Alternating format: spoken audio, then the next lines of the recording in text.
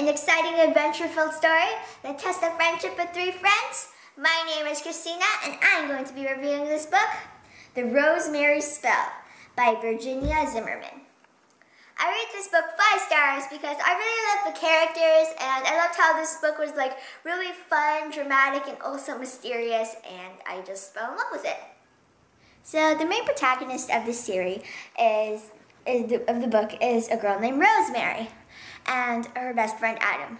So one day, when they finally realize that they can open this cupboard that they have found locked for years, they decide to open it and find a really old book inside.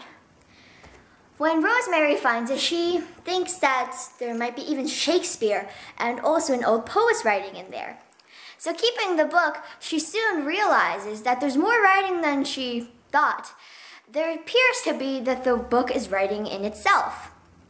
So when she calls her older friend Shelby over, and as well as her brother Adam, they decide to go to an island to talk about it. So when Adam and Rosemary recite all the words in the book, all of a sudden Shelby disappears. So now, Rosemary soon realizes that Adam is starting to forget his own sister. So now Rosemary must come up with a way to remember Shelby and rescue her from being lost forever in their memories.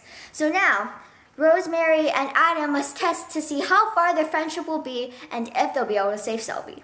So, if you want to find out if they can save their dear friend and if they'll do it before she's forever lost, buy the book. Bye!